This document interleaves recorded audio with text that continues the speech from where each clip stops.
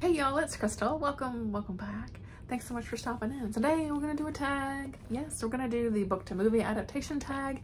I was tagged by Criminali. Thank you, Ollie, for tagging me. And this tag was created by Michael Romeo Talks Books. He has a wonderful channel. I will of course link them both below.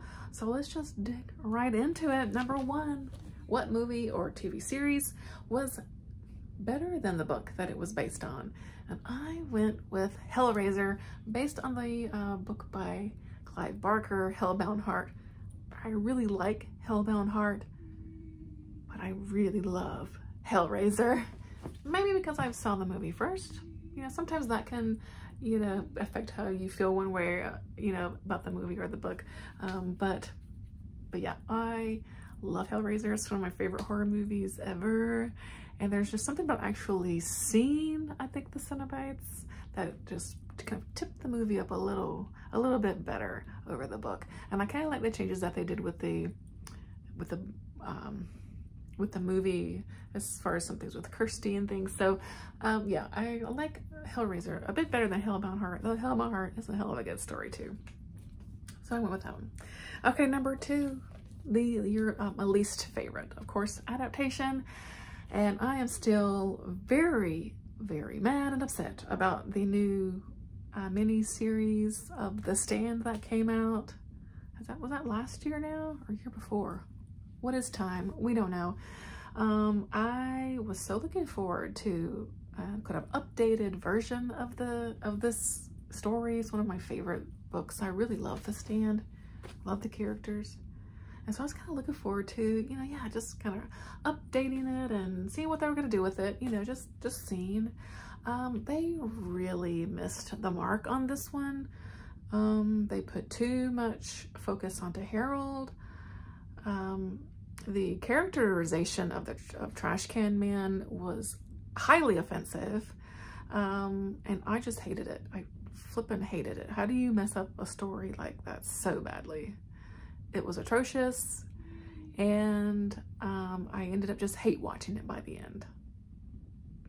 Yeah, it was bad. It was very bad. I'm still just really upset. Okay, number three, what book would you like to see made into a movie or a TV series? And I got two answers because I couldn't narrow it down any further. So I have recently read Oryx and Crake by Margaret Atwood. I would love to see this. I think well, it is a 3-book series, so either like a movie series or maybe a mini series. But I think you could probably capture all of this in a movie, you know. But of course, a mini series, you could really get into the nitty gritty, but I think either one, I think you could really do it really well. This is a sort of dystopian, post-apocalyptic, end of the world book. Not really dystopian, more post-apocalyptic. And we're following this guy named Snowman, as he is maybe the last person left on the planet. I don't know.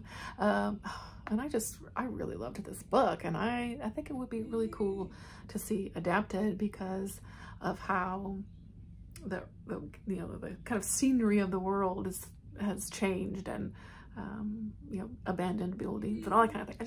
I think it could be visually really cool. And then the children of Crake, I think I would love to see how they visualize them. So I think this would be great.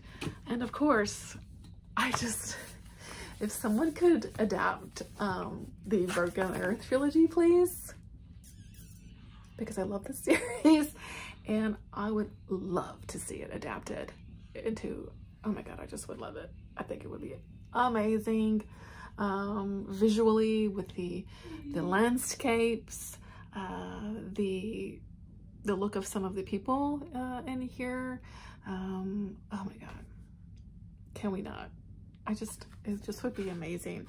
Now, who would be the main character? Because I think it says cast. Now, in this one, I don't really know who would be Snowman. I didn't think about the answer to that. I do apologize. I don't know. I have to think about that a little bit more. But anyway,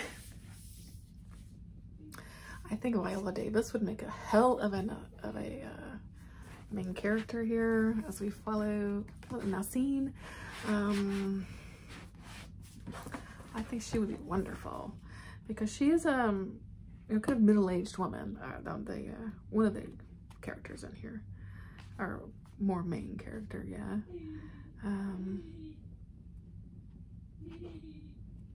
Alabaster, I don't know, but I think Viola Davis would be pretty kick-ass.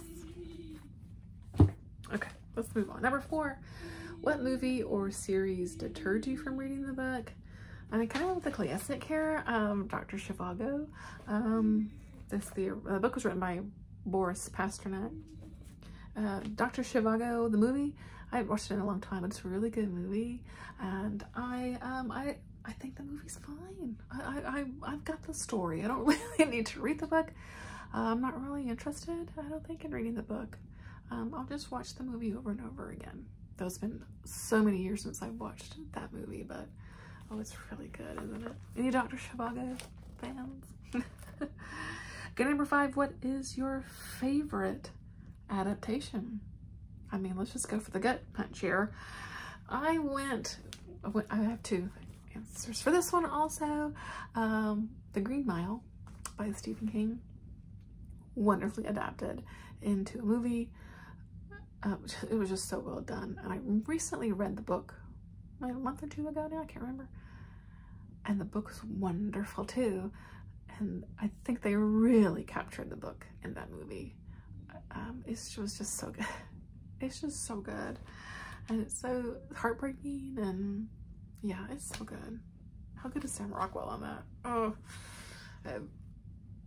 Percy Whitmore, that character, it's so good. But also I really liked The Watchmen, the movie, when it came out. The comic is, you know, classic now, and it is so good.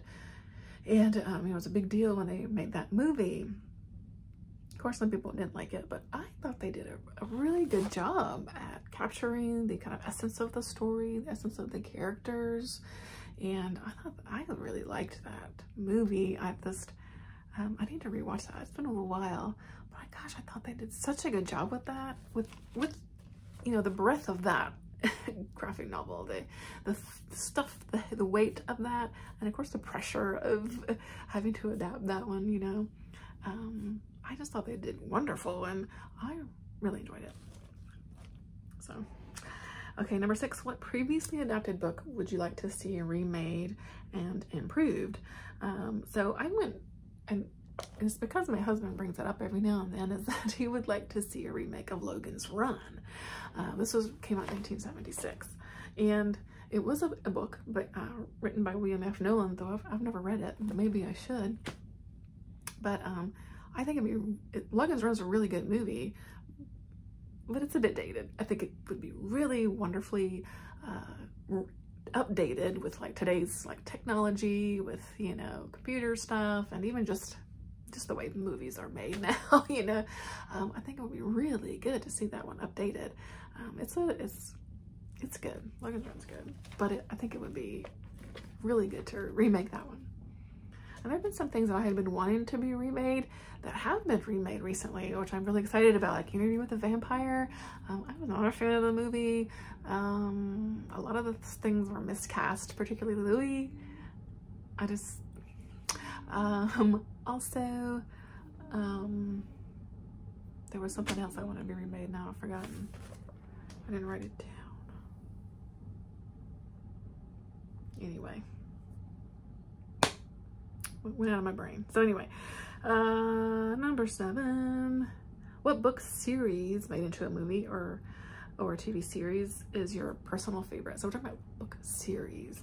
I mean, Lord of the Rings, right? Those movies were fantastic. Remember when they came out? My husband and I went to see them, and I hadn't read the books actually when they came out. I wasn't one of those that read Lord of the Rings as like, some people would read them, you know, as like a teenager or something like that. I never read Lord of the Rings. But my husband had, and he loved it. I was really excited about the movie, so okay, you know, got me really excited about the movies. And so we went to see them, and gosh, I mean, they were so good. They were so wonderful. So really captured the epicness of the stories.